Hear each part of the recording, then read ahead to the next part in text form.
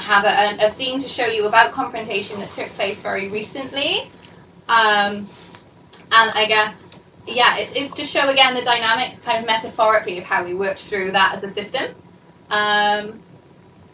Yeah, so I'm just thinking, like, are you guys up for reenacting that with us now? Like, are we gonna? I think it would be quite important to make sure that everyone's aware of the background leading up to the confrontation. Yeah, that is a good point. Okay, so the background leading up to this confrontation is, yeah, we should definitely say our piece on this.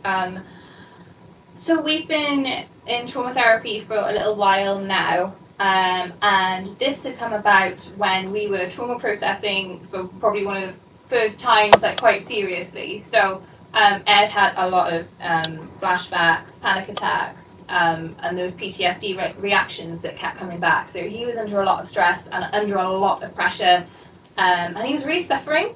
I think that's probably right to say, and we should kind of make that very clear, is that Ed was not in a great way when this next bit of, I guess, this bomb was dropped on him at the time. But we felt that it was really important to bring this to light, to kind of show you how we manage as a system and how it's important that each part of us is heard. And I think that's the moral of the story going forward. But yeah. Yeah. Are you sure you're comfortable with this? Yeah. No. Yeah. We it's happened, and all we're doing is doing it justice, I think, by getting it out there, and they now know because you gave such a great context to what happened. So thank you for that. If you're sure. Yeah. Yeah. You sure? Oh.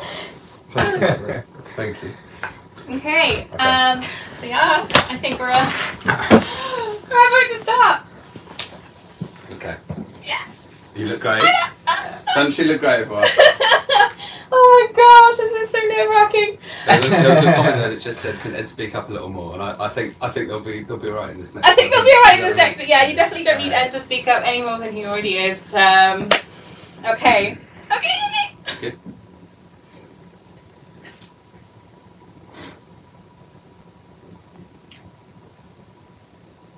I need to talk to you.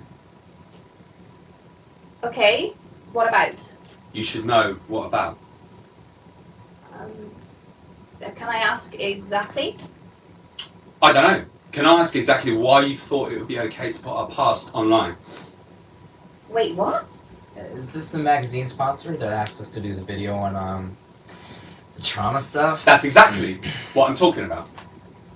So, why did you feel it was okay to put our trauma online? I didn't mention any details. That's not the point.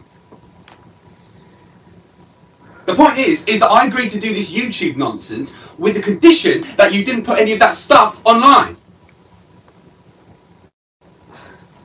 I'm sorry. Look, I just felt that it was the right time. I had watched, I had read these articles, and they really spoke to me and said that, you know, they had been through the same, and I felt like it was the right time to say me too. Well, you thought fucking wrong! Ollie, cover your ears. What? Just cover your ears. Look, as I said, the only thing that I asked was that we keep all this stuff private. But now half the fucking... No nosy prick has the right to be tuning into this kind of stuff, and now half the fucking internet knows. I'm sorry. There was no details mentioned. It doesn't matter about the details.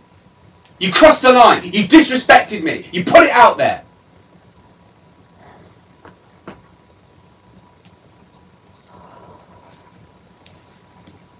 I just can't believe you do something like that. I'm really sorry, Ed. I'm really, really sorry. I didn't mean for that to happen. I just, like I said, I saw the articles and I felt like it was the right time to say me too. But it wasn't. It wasn't the right time to say me too. But you think, fine, it's okay, I can do it. People will step in. Everyone else will be fine. There's loads of us. It's okay. Ed doesn't fucking matter, does it?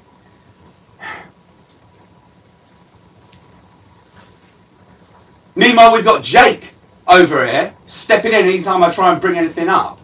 Anytime I want to do anything, criticise you, any means. He just comes in and puts words in my mouth. Puts words in your mouth. Do you not see how you're being manipulated? That's not fair, Ed. Jamie, are you going to do something about this? Like, he's your husband, man. Like, What do you want me to do, Jake? Put a leash around his neck and take him for a walk. Fucking disrespectful. Jake, you're right. Ed's right. I'm sorry, Ed. I didn't realise how big it would be to actually get this stuff out in the open. I didn't think it would be such a big deal going into more detail. It was me who told Jess to release. You're fucking kidding. You're fucking kidding me, Chang. Out of all people, you know best how I feel about us putting our shit out there online. And you didn't even think to ask me first. I didn't know it would be so big. We've been very open for a long time that what happened, we said, would not have happened if we were a boy. But that's when we were 6 years old. We had no idea how the world worked. Anyone could put two and two together and know what happened. I didn't think it would be that difficult, just going into a bit more detail. I thought it might have helped, but I was wrong. And I'm sorry. I should have been clear with you. I should have asked you. I can't apologise enough. This is fucking believable.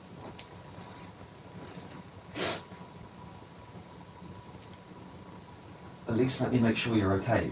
I don't need Just you to make answer. sure that I'm okay. I don't need you to keep an eye on me. Clearly, what I need is to be able to say my piece, put it out there, and get fucking ignored. You won't be ignored. Did I stutter? Jake, it's okay. What? No. Jake, No. Ed needs to be able to say his piece. So let him say it. But he doesn't talk to anybody else but Jess like this. Like, it's not her fault. It's not Then fair. whose fault is it? It's not fair. I don't see anyone else putting words in her mouth. Jake. Ed deserves to be heard. So let's hear it. Alright, well, I'm sitting right here next to Jess. Oh God, this victim shit just needs to stop. Victim shit? Yes, victim shit. You put yourself out there as this fucking role model. You get us in, you give us fucking scripts, you set up a load of fucking cameras. It's ridiculous. And when I want to come out and put something nice on, it's not allowed. We just look like garbage all the time. Ed, your definition of looking nice and my definition of looking nice are two completely different things.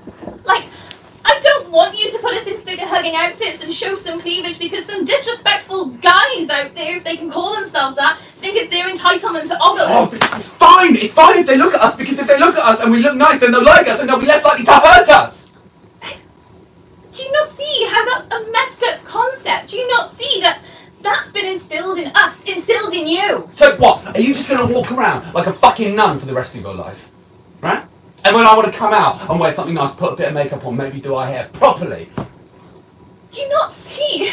Do you not see how that's such a messed up core belief? And do you really think that that core belief is going to keep us safe? Stop psyching me! Jess, this is it. This is my fucking point. You're always in everyone else mode. You're not in you. Do you know what I mean? I'm not allowed to project at all who I am. It's always me taking your bullshit. Everyone's fucking bullshit. Okay. Is there anything else anyone wants to say? No. We went off point. But that's it. It stands. To all of you. No more putting our shit on the internet without my consent, without something. Well, that sounds fair. Jess? Oh, fine, Jamie, fine. I just feel like Ed's trying to silence me. I'm not trying to silence you, I'm trying to empower you so you can move on, so we can move on. Just stop it! Just stop! Like, just so sick of these conflicting thoughts and feelings and emotions about the right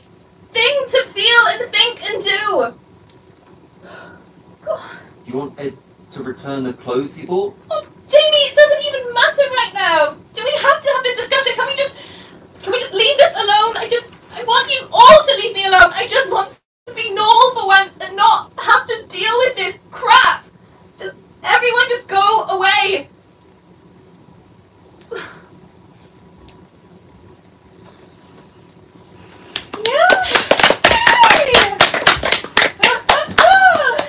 Hi everyone! I hope we're okay. Can we move the camera back this way to keep us in sync? Yep. Okay, amazing. So, if everyone turns over their plaques, we can now speak to the actors rather than the alters.